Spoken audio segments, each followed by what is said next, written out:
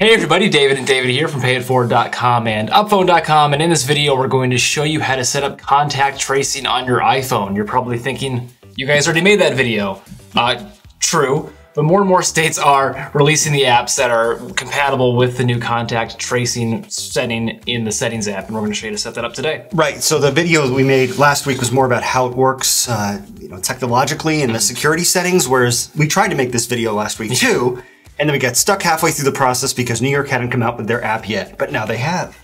Let's dive in. All right, so first thing, we're gonna open up the Settings app and scroll down to Exposure Notifications, tap on that, tap on Turn on Exposure Notifications, and tap Continue. If you have any questions about how this all works, watch the other video. We're just gonna get more into the nuts and bolts of how it works on your iPhone right now. Yep, you're selecting your country now. You gotta scroll all the way down for your US.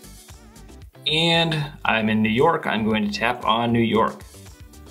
Your region has an exposure notification app. Tap open on App Store. If you tap done, you go right back to the beginning. I don't know why that is like that. Open App Store.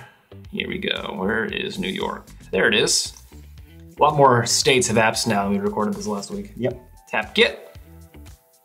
Tap Install. Enter my password. So here we are. The app has finished installing. I'm going to tap Open. COVID alert and why. I am over the age of 18. Confirm. Get started. Set up closeness sensing for COVID alerts. Okay. Next. Enable COVID-19 exposure logging and notifications. Your iPhone can securely collect and share random IDs with nearby devices. Enable. That's the whole point of this, is to enable that. And we'll show you what those look like, and you'll see that there's really not a lot of personally identifiable information here. We like this app to send you notifications, probably. Yep. Probably. If you have COVID, you probably want to know. Closeness sensing and COVID alerts are active. Thank you for doing your part to stop the spread. Share this app with friends. I'm not going to share it. There we are. Look at all this good data. Yeah, people really like this app. It's actually pretty highly rated in the App Store. That's the NY COVID data, My Health Log. Health Log helps you keep track of your own health by storing a history of your symptoms. This does not reveal your identity. My COVID alerts. This is already active. I just activated this, so that's all set. Yep. And some app settings you can work through.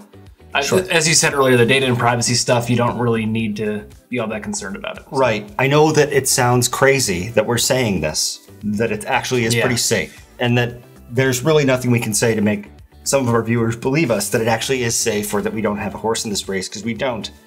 But it really is safe.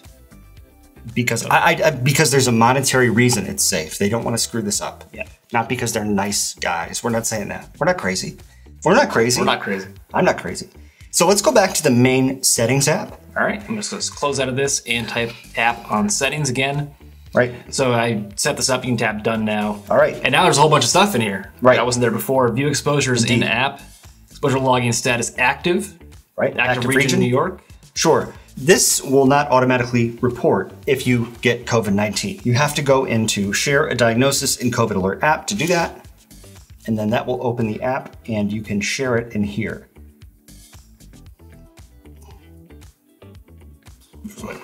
Which is not, hopefully you didn't actually share the diagnosis. I don't think you did.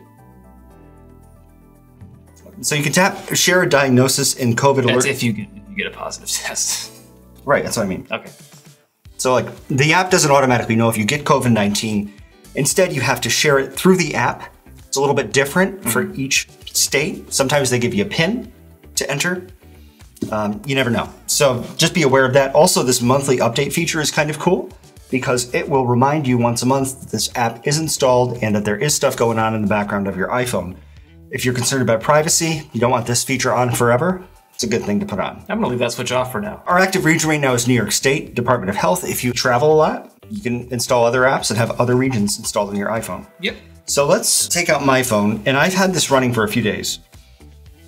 I'm gonna just go to Settings and then scroll down to Exposure Notifications, and I'm gonna tap on Active under Exposure Logging Status. When active, your iPhone can exchange random IDs with other devices. Exposure checks. This is a record of all requests to check your exposure log from the past 14 days. So this is what's going on. This is what other people get about me. This hash. And wow, that's definitely you. That's me. They're like, that's Dave's hash. I recognize that. Even though it rotates every 15 to 20 minutes, it'll change. It also doesn't send people any location data. All it does is send people this string of letters and numbers. So it really is pretty safe. Yep. And actually, it's the health department that gets this information. Apple helped health departments to set up the server. Apple and Google together did. But Apple and Google never get to see any of this information at all for any reason. So there's really not a lot here to that's just there's good stuff in there. It's keeping track and helping reduce the spread. Yeah, you can see matched key count here.